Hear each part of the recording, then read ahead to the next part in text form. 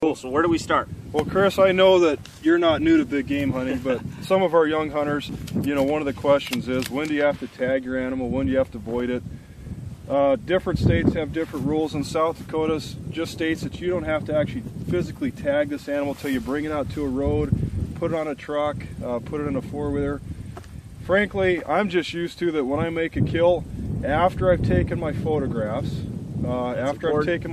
before I take it apart, I'm going to go ahead and acknowledge that I've killed my animal, and I'm going to sign it, and it is October, and it's the 27th, and at this point, I'm just going to hold on to this because I'm going to do a process here and then put this on.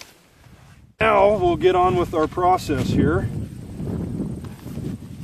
A couple of things I'll just mention while we're working on this is that since I'm going to transport this from the back country and get it to the vehicle, as far as transporting the animal and the carcass, you know, back home and back to town, the only things that we really have to leave evident are the sex of the animal, whether it's a doe or a buck, and also whether if you have a specific whitetail only license, we need to leave something that is going to show the sex, but also the species, whether it's a whitetail or mule deer. So since we know we're going to take this cape and antlers, we're not going to have to actually leave evidence of sex, because we're going to be taking the carcass meat with the cape, and we'll have our portion of our rear quarter tagged. But we're going to show the viewers how to leave the evidence of sex in the event that they didn't have to satisfy one of those things. Sure. Okay, so we're going to cape this animal, and your first cut is you're going to follow down the spine here, and this is going to make it a lot easier. You want a sharp knife, and you don't want to keep pulling the knife blade out and making jagged cuts. So I've got a good sharp knife, and I'm just going to go along the back of the spine like that. That's my first cut. Second cut is going to be to start here from the corner of the elbow, and where the two different colors of hair come together, the tan and the white. You're going to follow this area along. Now right here, instead of cutting into the armpit, which will ruin your cape, we need to cut straight back in this fashion. We need to go back here. Once we've done that, from the armpit we're going to stay back 6-8 inches.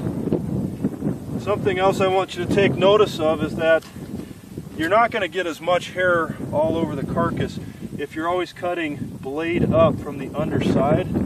If you're cutting straight down, you're going to dull your knife blade quicker, and you get a lot of hair. And now from this point, we're going to start skinning this animal back, being careful not to cut the cape of this buck. The neck is going to get quite a bit tighter because there's not as much fat in this area, and so you're going to have to be a little bit more careful.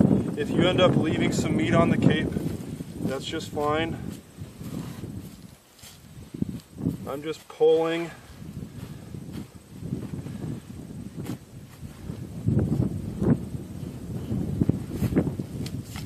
Okay, time out.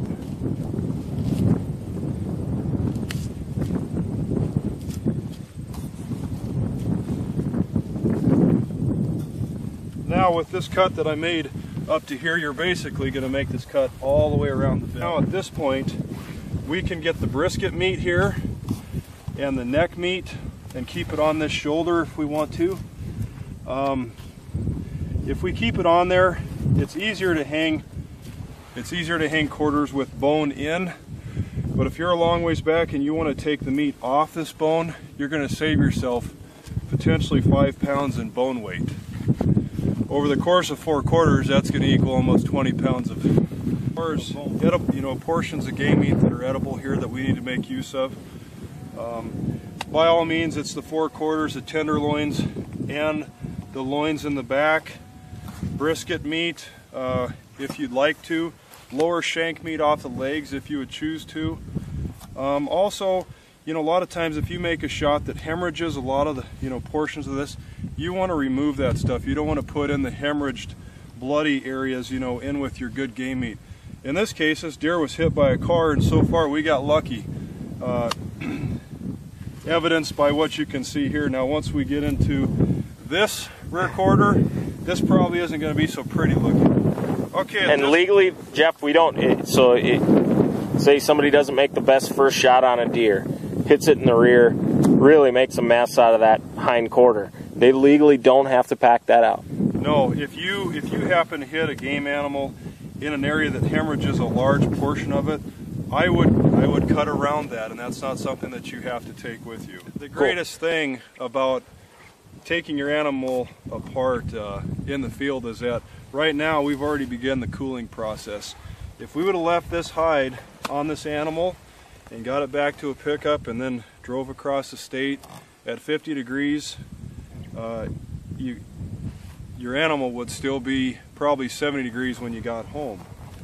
It might take even a rear quarter like this, if I took the hide off of it and then exposed it to the air that it is right now, maybe it's about 50 degrees now, it's going to take 8 or 10 hours before it drops from 100 degrees down to 50. That's a long time. Once you've taken this, you know, when the hide is on, you're no longer releasing heat out of the animal, and so by taking the hide off, it's starting to cool. Now the other thing is, obviously, you will have some loss because this is going to dry up. This nice hard seal, though, is something that you want because it makes it easy to clean any residual hair off.